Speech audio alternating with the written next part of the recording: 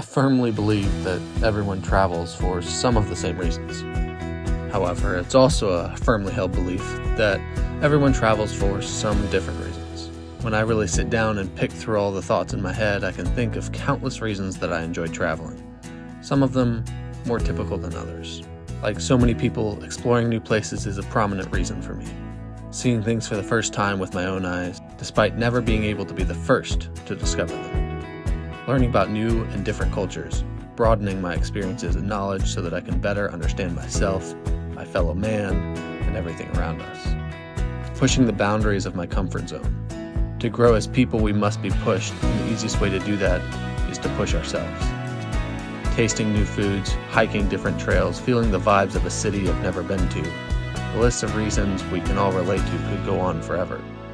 But honestly, those all feel like the easy answers. They feel like something I would say in order to avoid diving into the real reasons. For a long time, traveling felt like the only way I could feel appreciated.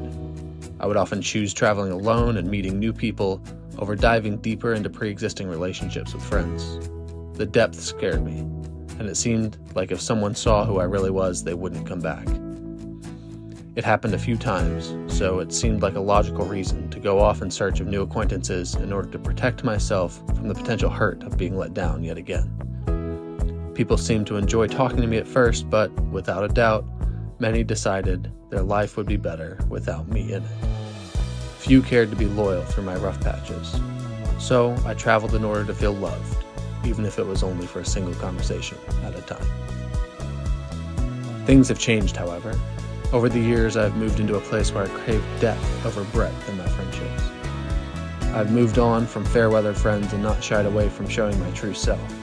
If they don't want to accept that, so be it, but I'm not going to run from it any longer. Life is too short.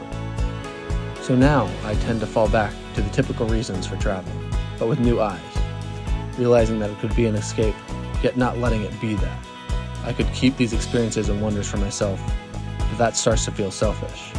There are wonders out there that I've been blessed to see and others have not, so I have places to show. There are adventures that I've been gifted with, so I have experience to share. There are places that are overlooked and unknown, with some of the kindest and most generous people I've ever known.